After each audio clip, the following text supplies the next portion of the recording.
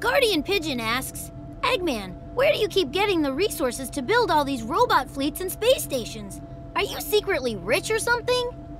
I am secretly rich. I have multiple streams of income. Oh yeah? Like what? Oh, I can't tell you because I don't want you to sabotage me and prevent me from trying to conquer the world. Well, that's fair enough. But, I did make trillions on this bagel slicer I invented when I was a lad. The Bagel-O-Matic 3000? That's the best bagel slicer there is! Why, thank you, young fox. That means a lot coming from a fellow inventor.